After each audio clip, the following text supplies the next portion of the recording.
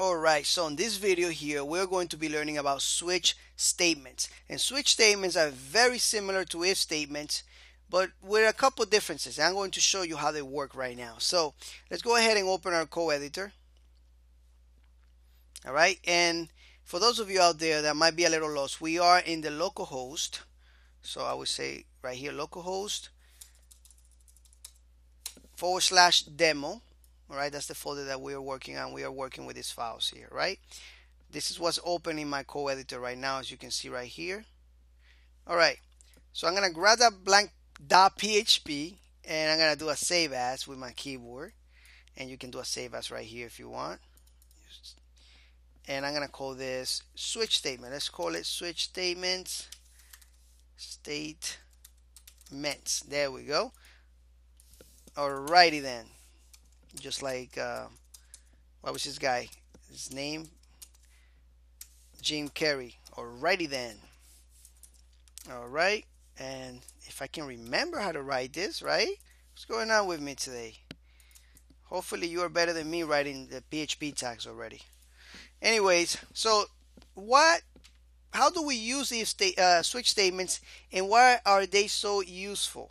Switch statements are very useful, and let me show you why. If, let's say for example, you have an if statement here, right, and you want to test a condition, you say 4 less than 10, whatever, right? So you have a 4 here. Let me just do it as a variable here, and I want to test that number is less than 10, right?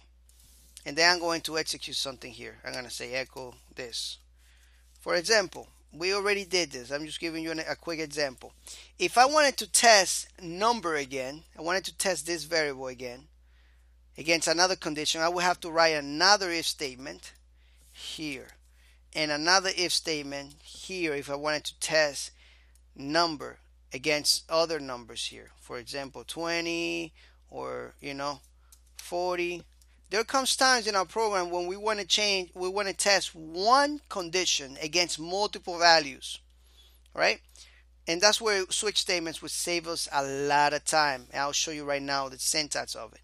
So let's say I have the same variable number and I have it right here. And let's create a switch statements. So switch statements, we write them like this: switch, keyword switch, parentheses, and the curly brackets. There we go. Now with switch statements, we don't use anything related to ifs. We use something called case. So we write a case, and the case could be anything we want. In this case, it's gonna be a number, 34, and then we put not a semicolon but a colon. There's 2 dots right here, and then we put the code that we want to execute on the bottom. Alright, for example. And then all we have to do is keep writing these cases. If we want to test it against another condition, you see that? So we could say 37 here. We can test it again. This, if you don't understand, don't worry, I will explain it again right now. Okay.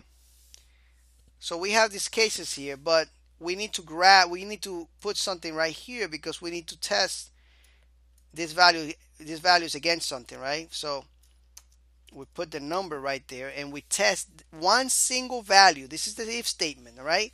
It tests one single condition, I'm sorry, against multiple values. So right now this number is being tested against this case.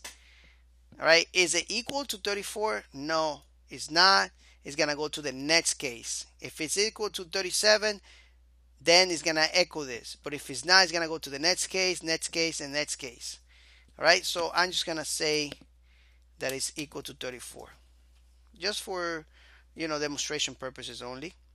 And let's go ahead to the browser and see how that looks. All right. Oh, so we have a problem here. It printed everything. I wonder why that is. Why did it print everything when we already found our answer right here, 34, right? We don't have anything similar. Why did it print everything out? Well, this is a very important topic right here, a very important thing.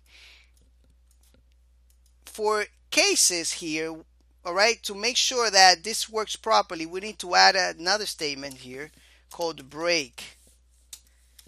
All right, so if we come here, it says it is 4, right? Well, it's it. I'm misspelling it here and I need to fix it. It is 34. All right, but whatever, I'm just not gonna even fix it. But as you can see here, if you want this to work properly, you need to add this break here. What this break is doing is saying, all right, it found what it needed and then it's gonna break out of this, and that says it's done with it. It's not, it doesn't need to look anywhere else. But if you don't put that break, it keeps printing everything underneath because it's saying I still haven't found what I wanted. I'm just gonna keep going. This break here is gonna make you break out of that when it finds the answer to that. All right, so make sure that you put your break right there everywhere in the bottom of this case, right below the executable code. Right, so for example, let's say I'm gonna put this equal to 24. Look what happened. All right, come back here, it is 24.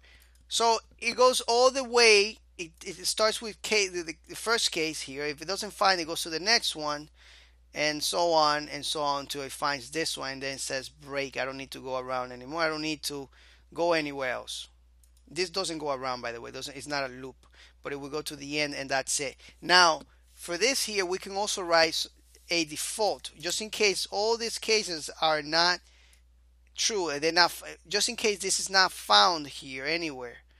All right, we can write a default, and this default could be anything we want.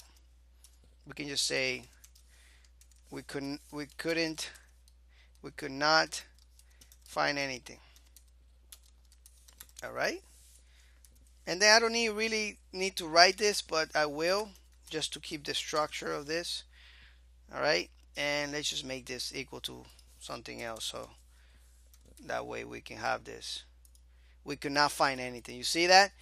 So this is the default. This is like similar to that else statement. If everything here is not met, we can't find this 100 anywhere here on these cases, then we are going to execute the default.